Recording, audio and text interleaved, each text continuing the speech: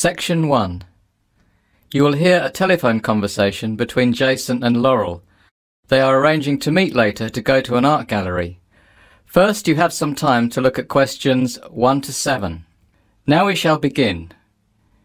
You should answer the questions as you listen because you will not hear the recording a second time. Listen carefully and answer questions 1 to 7. Hi Laurel, it's Jason. How are you?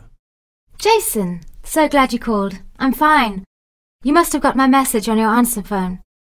I wanted to know if you were free tomorrow to go to the opening of a Gaudi exhibition. Yes, I heard about it and thought of you straight away. So you're free tomorrow? Yes. What time do you want to go? Well, I have a class at college in the morning until 11:15. Wait, no, 11:30. So any time after then. I have a lecture until about 12:15. Well, that works perfectly. Do you want me to come and pick you up? No, you're much closer to the gallery than I am. Which gallery is it? The Tate, which is really good because I can get there pretty easily by tube. Oh, right. Okay. Where do you want to meet and at what time? If I leave when I finish my class, I can probably make the 11:55 tube. That should get me into central London in about 25 minutes. I can come to the tube to meet you by 12:30. It's probably easier to meet at the Tate. The tube is pretty quiet at that time, not the usual rush of people, so I should be okay. And they've installed a new device in the lift for wheelchairs, so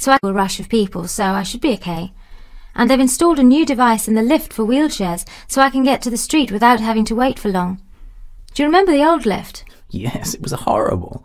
It made that loud clanking noise, and the smell would make anyone pass out. The new lift is quicker, and the wheels of the chair lock into a safety system that allows you, and whoever else is in there with you, more room. It's a lot quicker. That's a relief. Okay, so where are we meeting? How about at the ticket office at the Tate? If I get there first, do you want me to buy you a ticket? No, I get a concession and need to show my card. Lucky you. How much do you pay? About £10 for major exhibitions on Tuesdays. Oh, that's pretty good. The normal price is another £5. Hang on. Did you say Tuesdays? Yes. Tomorrow's Tuesday. Yes, you're right. Why did I think it was Wednesday? Yes, you're right. Why did I think it was Wednesday? Oh, because our lecture times have all changed this week, and it's put me off. Okay, hang on. I have no class, so I can come and pick you up. Can your car take my wheelchair? Yes, I've got the van, so there's plenty of room in the back. Before you hear the rest of the conversation, you have some time to look at questions 8 to 10. Pause the recording for 30 seconds. Now listen and answer questions 8 to 10. What's your address? It's flat 6, 83 Alexandra Avenue, West Hampstead. Let me write this down. Flat 6... Yes, that's 83 Alexandra Avenue. Alexandra Avenue? Yes, West Hampstead. Got it. Okay, 12:30. Will you be home by then? Sure will. Thanks, Jason. See you tomorrow. Okay, bye. That is the end of section 1. You now have half a minute to check your answers. Pause the recording for 30 seconds. Section 2. You will hear a tour guide talking about the Newgrange Passage tomb in Ireland. First, you have some time to look at questions 11 to 16. Pause the recording for 30 seconds. Now listen carefully and answer questions 11 to 16. Good morning and welcome to the Bruna Boyne Visitor Centre. Newgrange is one of the finest examples, not only in Ireland but in Western Europe, of the type of structure known as a passage tomb. It was probably built about 3000 BC. That makes it around 500 years older than the pyramids in Giza in Egypt and 1,000 years older than Stonehenge in England. Before we start our tour, let me tell you a little bit about what you'll be seeing. Newgrange consists of a long, narrow passage and chamber, which, if we imagine looking down on it from above, would have the shape of a cross. In the two rooms of the chamber forming the arms of the cross, you will see large stone basins, which are a feature of many Paleolithic Irish tombs, though researchers can only guess about what their purpose would have been. Outside of the tomb, in front of the entrance to the passage, sits the large carved entrance stone, which I'm sure you've all seen pictures of in magazines or textbooks. After all, this stone is about the most famous example in the entire repertory of Paleolithic rock art. The spirals and zigzag lines covering it are strikingly beautiful. Some of the large curbstones lining the inside of the passage are also decorated, although they're not as famous. An 11-metre-high circular mound made of stone covers the tomb, making it appear even larger and more imposing than it is, especially from a distance.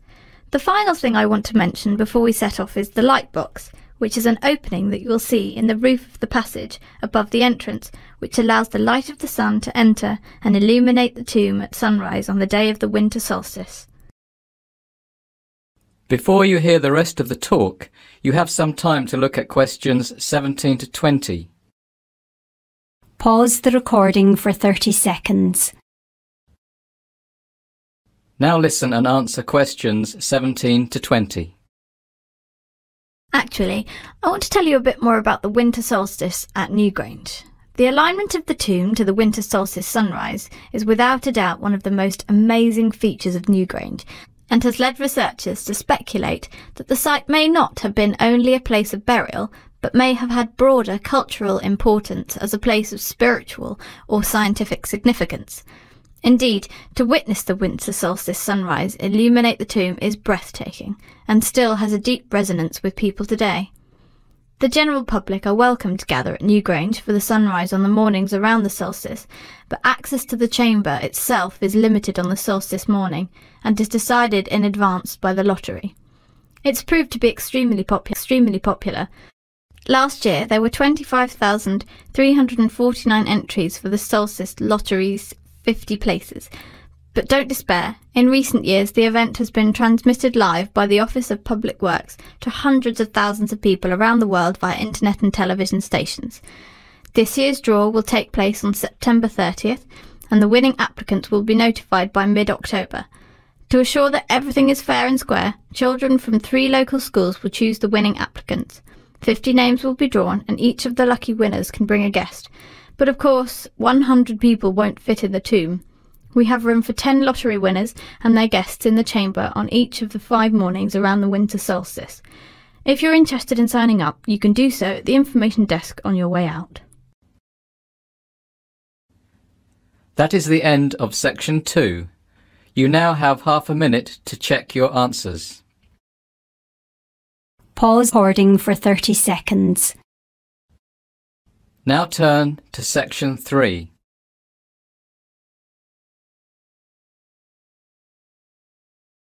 Section 3. You will hear a dialogue between a doctor and a patient. First, you have some time to look at questions 21 to 24. Pause the recording for 30 seconds. Now, listen carefully and answer questions 21 to 24. Hello, Dr. Smith. Can I come in? Yes, please, sit down. I won't be a minute. Thank you. You would be Mr. Garrison? Yes, Peter Garrison. Okay, what seems to be the problem, Mr. Garrison? I've been having some pains in my stomach and it's been bothering me for nearly 2 weeks. Actually, 10 days to be exact. What happened at the time the pain started? I was having dinner with my family and I thought I must have eaten something that didn't sit well in my stomach. Then what did you do? I drank a glass of Alka-Seltzer to ease the pain, but it didn't work. Do you remember what it was that you ate at the time the pain started? Yes. I was eating pumpkin soup with bread, and then we had roast chicken, potatoes, some vegetables, and afterwards dessert. I think it was chocolate pudding with cream. That's quite a lot of food. Yes, well, I do like to eat. Do you do any form of exercise? No, not really. I mean, sometimes I might go for a walk. How often? Maybe once a month. And for how many hours? Oh, no, not a long walk. I might walk to the local shops instead of taking my car. How far away is the shop? About 5 minutes. By car? No, on foot. Well, I think the problem here is that you're quite overweight from the looks of things. You don't exercise and you eat far too much. So I'd say the issue you're having with your stomach is something that was inevitable. I'm going to suggest a few things, but you have to comply. Otherwise, there's no point in me going on. So, it's serious. It will be if you don't take steps to change your lifestyle.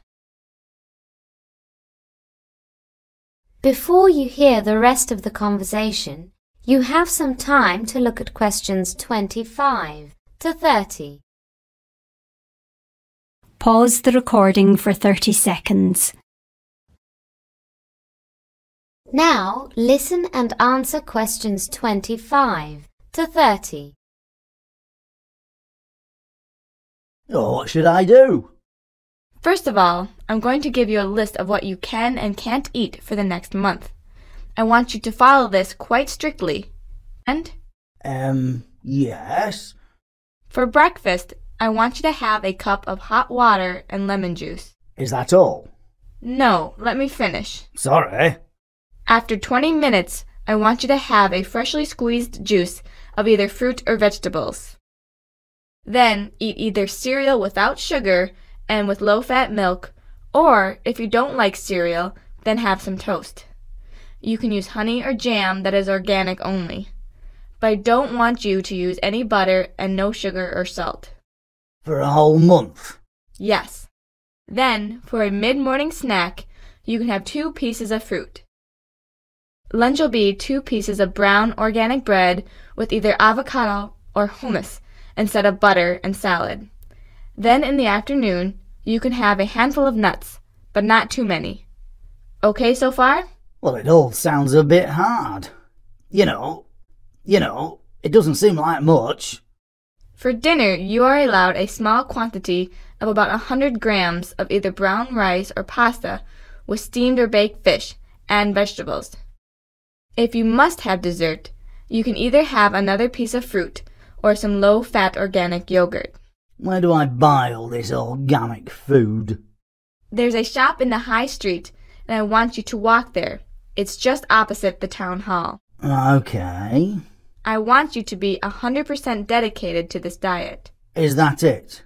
Yes, and I'll see you in a month's time to reassess you. Okay, Doctor. Well, I'll see you in a month. Oh, and absolutely no alcohol, coffee, or cigarettes. Oh dear. That is the end of section 3. You now have half a minute to check your answers. Pause the recording for 30 seconds. Now, turn to section 4.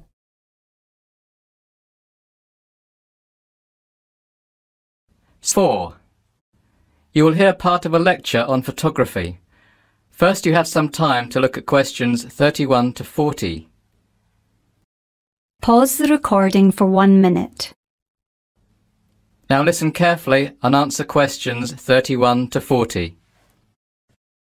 Last week, we focused on the creative side of photography, composition, etc. But this week, it's time to get a bit more technical. Today, our focus is going to be on exposure. The term exposure simply refers to the amount of light your film is exposed to. Or, put another way, the amount of light you allow to strike your film. A good photographer has got to know 2 things. 1. How much light is required to capture a particular image, and 2. How to control the light reaching the film. The former is usually determined by the camera's inbuilt light meter, and the latter is taken care of by means of the aperture and shutter settings. Essentially, exposure time is controlled by opening the aperture and allowing light to pass through it for a fixed duration. Aperture sounds like a fancy word, but in simple terms, it is basically a hole whose size can be varied to allow more or less light to pass through it.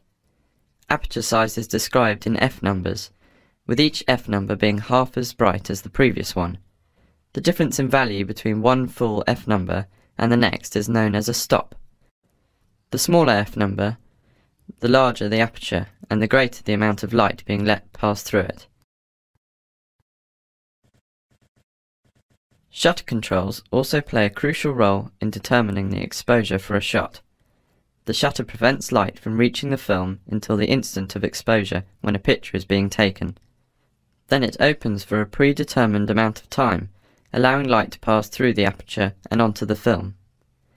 Shutter speed is expressed in seconds or fractions of a second. A 1 unit change to the shutter speed is also known as a stop, and a change of 1 stop to the shutter speed has a similar outcome to a 1-stop aperture size adjustment. Overexposure, as the name suggests, occurs when you give your film more exposure to light than is necessary to capture a clear image. Telltale signs of overexposure include pictures dominated by pale or light shades and poor washed-out colours. Underexposure, then, occurs when there is not enough light and produces the opposite result, a dark image with poor detail and shadows. Before we go on to look at how to ascertain the correct exposure settings for a particular shot, let's take a short break. That is the end of section 4. You now have half a minute to check your answers. Pause the recording for 30 seconds. That is the end of the listening test. In the IELTS test, you would now have 10 minutes to transfer your answers to the listening answer sheet.